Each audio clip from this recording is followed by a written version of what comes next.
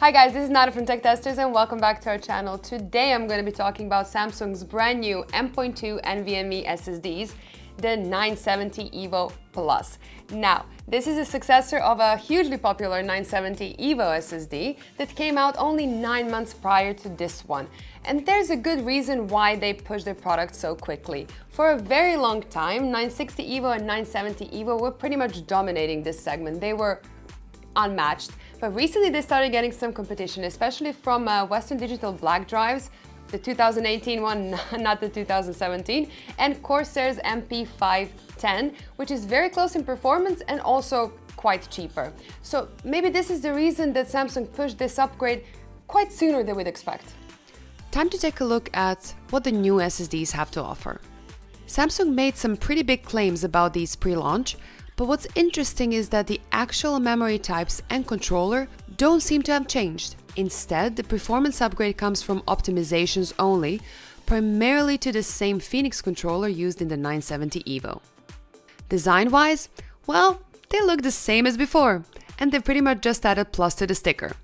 But at least it's nice to see the black PCB here again, and as before, they're all single-sided.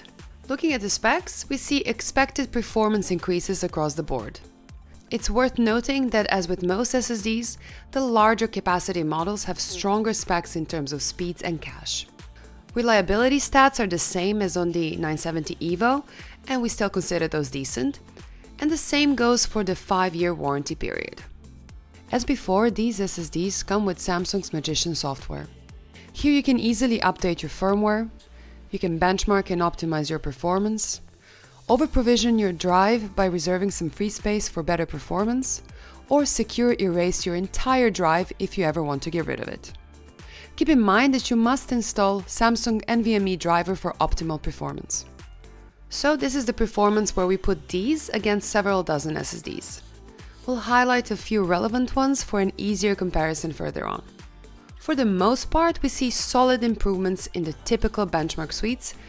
Some improvements are marginal, like the sequential writes, which are essentially pushing the limits of the PCIe bus as it is. However, in some others, the performance increase is actually huge. In the PCMark 8 benchmark, for example, which is valuable as it combines a bunch of real-world scenarios, we see significant improvements over last generations, with the smaller capacity 970 EVO Plus options outperforming most of the 1TB competitors, and that is really impressive. Now, most of that comes from the 4K block read and write performance. Here, the new EVO Plus models absolutely destroy their predecessors, the direct competitors, as well as the 970 Pros. 4K results are one of the strongest indicators of real-world performance, so this increase is also really impressive. Even more so if you consider that they're essentially using the same technology as before and somehow managing to reaffirm their position as NVMe market leader. However, we do see it comes with a consequence. Using our FLIR camera, we can see parts of the drive going over 90 degrees Celsius when we put extreme workloads on it using I/O meter. Even though results show a big performance improvement in database or similar extreme scenarios, I feel these temperatures are not what you want when you stress a drive 24/7. Of course, during more typical heavy loads like for example, working as a Premiere scratch disk, the temperatures don't get anywhere near this. So we can easily consider it a solid workstation SSD, just don't consider it a heavy-duty server option.